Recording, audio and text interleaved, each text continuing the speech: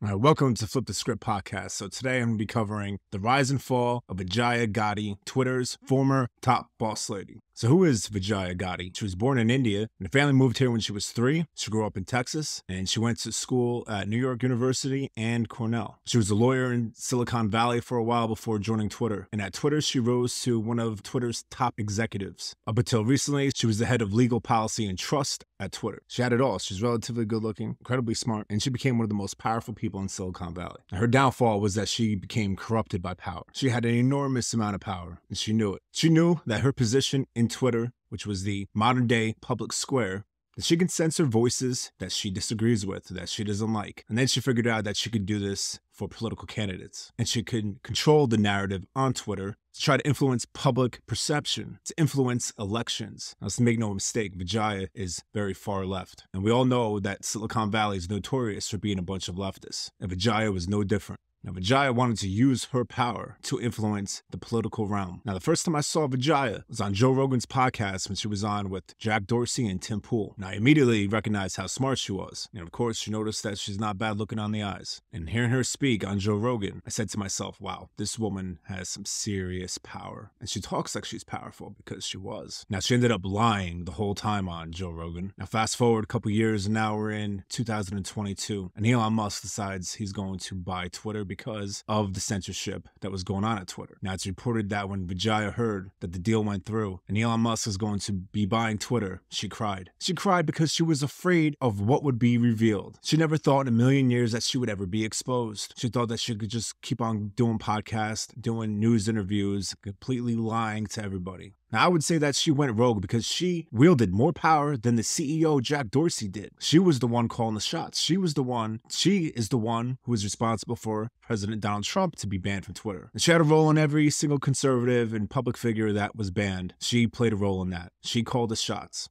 And then she cried when she found out Elon Musk was buying Twitter because she was scared of what would be revealed and what would be made public. And sure enough, on December 2nd, the Twitter files were released. Elon Musk has been saying that it was his mission to find out what happened with the New York Post Hunter Biden story on Twitter. And through an independent journalist named Matt Taibbi, the Twitter files were released. So what did we find out from it? Well, we found out that once the New York Post released the Hunter Biden story, Vijaya had made the decision that the New York Post Hunter Biden story violated the hacked materials policy that they had recently enacted at Twitter. Now, even though there was no evidence and no proof or no suspicion that Hunter Biden's laptop was hacked, she decided that she was going to run with that policy. And she even received backlash from people inside Twitter saying, are we really going to do this? Can we truthfully say that this is hacked material? And there was pushback at Twitter. However, after some time, the Twitter employees decided, yeah, we know that this policy is nonsense, but we're going to run with it anyway. So it went from, can we actually do this, to we're going to do it, and this is how. So they decided to make cover for it. Now, it was found out through multiple sources and hundreds of thousands of documents and emails that independent journalist Matt Taibbi went through, that Jack Dorsey had minimum involvement in anything that had to do with the Hunter Biden story. Jack came out after the fact and said that this was a mistake. He never went back and corrected it. But the one that was calling the shots was Vijaya. And she did that because she did not want a bad story to come out about Joe Biden, the Democrat candidate for president's son. She did not want that story around because once Twitter banned it, then Facebook also went and banned it. And then the news media came out and said that it was Russian disinformation. And then Democratic operatives who have connections to the intelligence agencies, some of them former employees, all signed a letter saying that this was Russian disinformation. The actions that happened at Twitter and other social media sites and the news media about this Hunter Biden story is nothing less than election interference. They colluded together to make this story go away. They did not want the American people to know about it before the election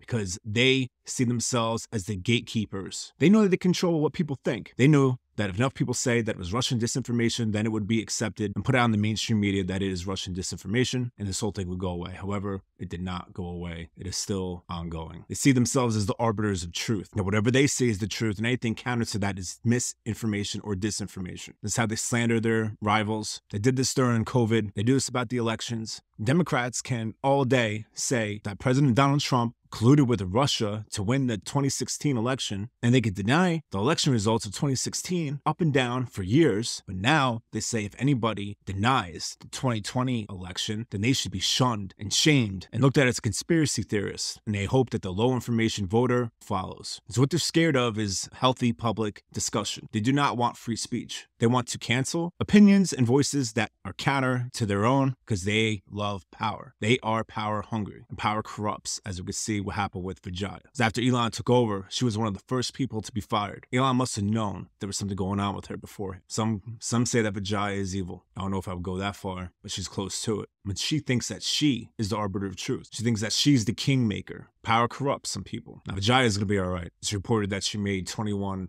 million in 2021. And before that, in 2020, she made $7 million. She will be all right. She probably doesn't even have to work ever again in her life. And she'll get another job at some left-wing company or maybe even as a contributor to MSNBC or CNN. So don't worry about Vijaya. She'll be all right. And for now, Elon Musk is restoring freer speech on Twitter, which allows more voices to be heard, more opinions to be expressed, which is a good thing. It's going in the right direction. Remember, United States is not a democracy. It's a constitutional republic. Keep your mind sharp. Don't listen to the media. This is Flip the Script podcast out.